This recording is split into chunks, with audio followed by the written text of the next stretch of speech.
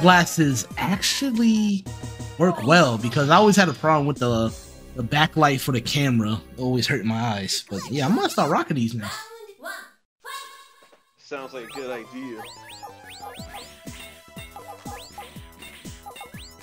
I feel a bit unfair because almost every time there's been me in a fight, it's because we always at Ryu's stage.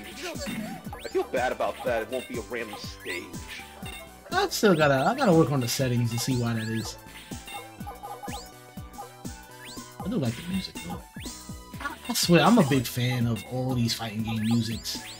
But I still wish, if I had the budget to do so, or if I had the means to bring back Bloody Roar. That would be a big deal.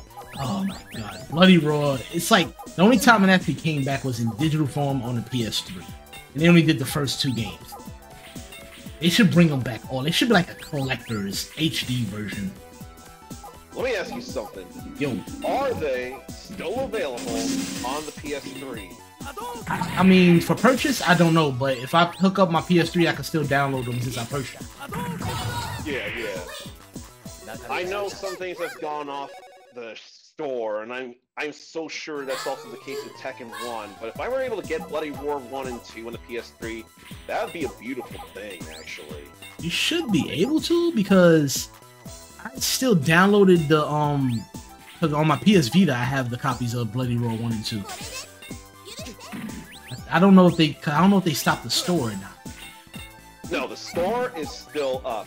It So that means went away, but they walked that back. Yeah, so it might be still available. I would say definitely look into it. Yeah, I should look into that. We probably could get a match. I mean, technically I could have us have a match anyway, because I can hook up Parsec and we can play it. Okay, because apparently I don't have a plug that's open, so I have to like jerry rig a setup so I can. Oh damn! You got a MacGyver setup.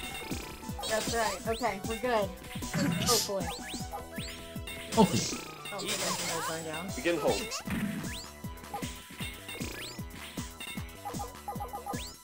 Nice. Oh, had you heard talks about possibly another Matrix movie?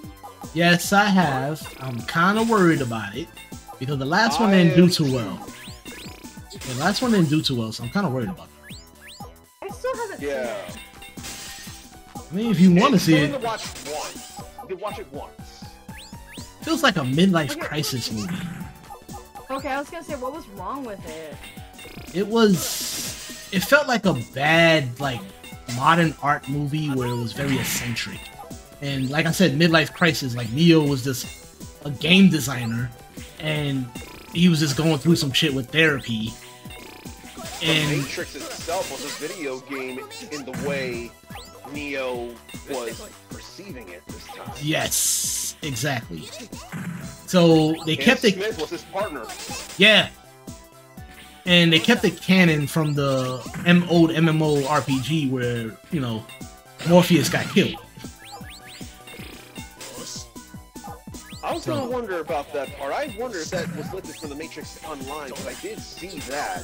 I missed that game so much. I played it religiously, and I was the reason why we had a war with the Merovingian crew of people.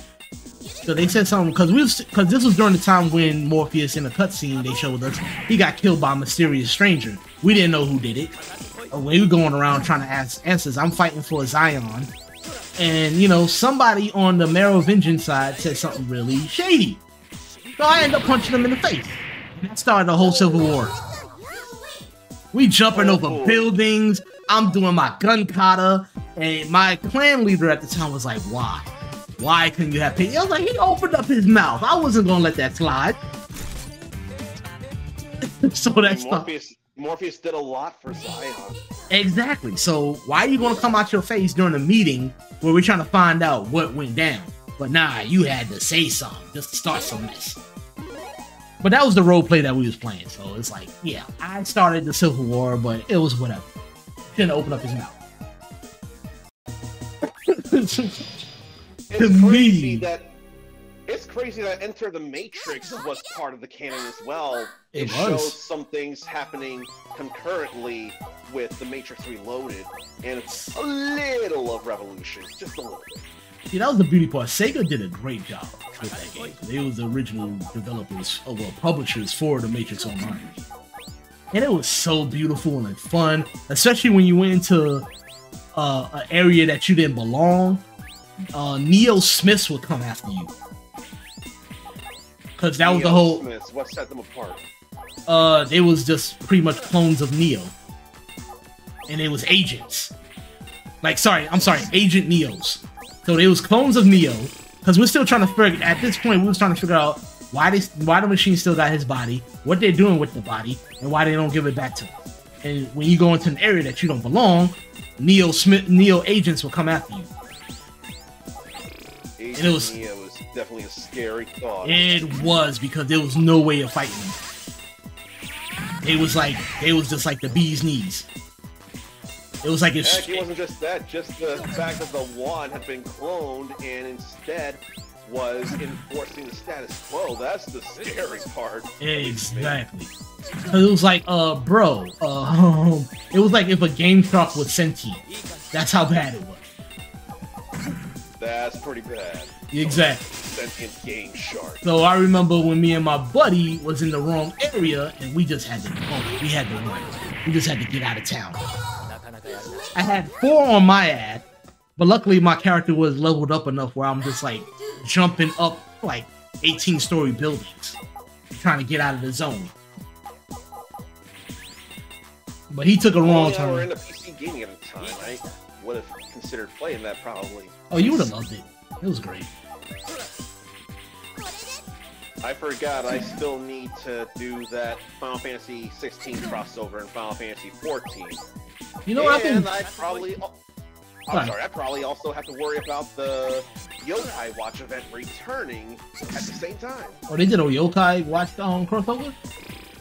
They did at least twice, and I think it's going to be a 3rd time now. That's pretty cool. Pretty interesting for sure.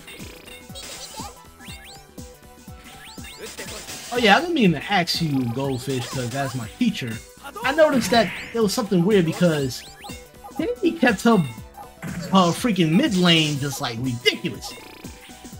She was making patterns. She was leveling. I felt like she was leveling out the field where everything's going even, but she did make some lines of stuff. Yeah, that's all I was like tripping out on. She doesn't like a lot of vertical. Yeah. He was making nice patterns too. I was like, holy crap. Yeah, like I said, there's like a lot of basic techniques that were like you want to learn kind of to help wrap your brain around I guess like combos and stuff like that. It's a really good